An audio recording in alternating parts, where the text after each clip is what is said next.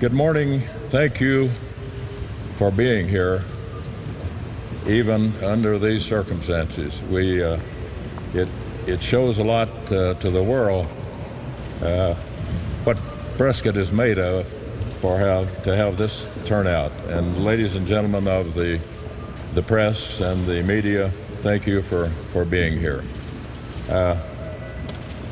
I represent the city of Prescott, and to show the strength of this city, we have our entire city council and our entire management team. Raise your hands, guys and gals.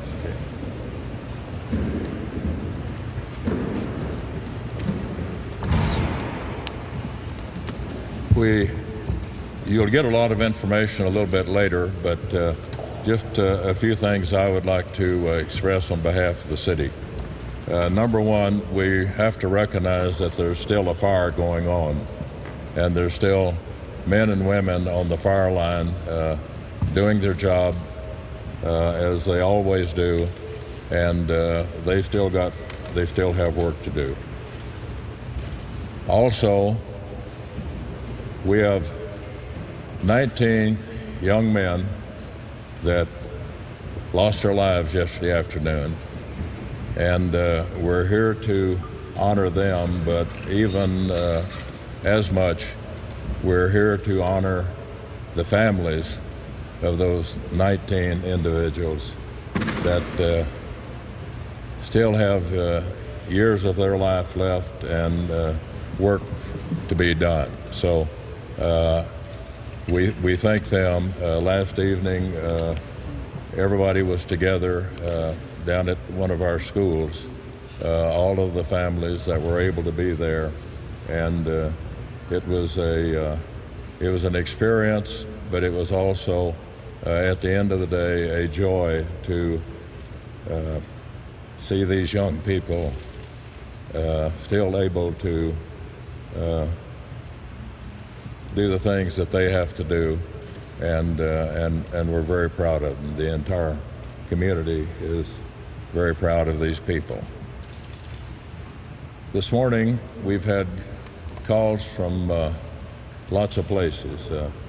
Early on, we had a telephone call from the White House to express the concern and the appreciation for what these young men did, coming from the President of the United States. We appreciate that. Senator McCain called from overseas. I didn't ask him what country he was in, but he offered his condolence and said he could be here within 24 hours if we needed him, and we respect that and we appreciate it.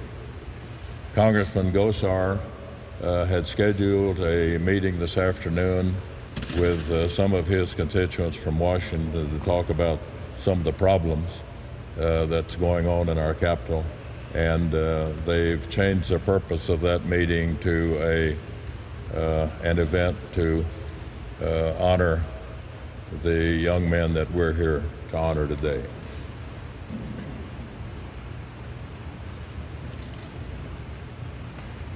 The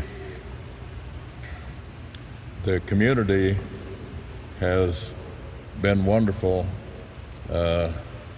by bringing more food than probably this whole group could eat in 2 or 3 days, to be used for its purpose in helping the families at least take a break from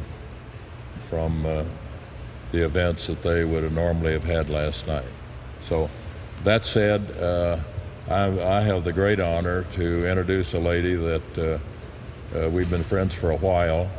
She was in Los Angeles this morning, made a flight to Phoenix and another flight to be here today, and insisted that she wanted to be here to speak to you and to express her thanks for what you're doing and what our community is doing. So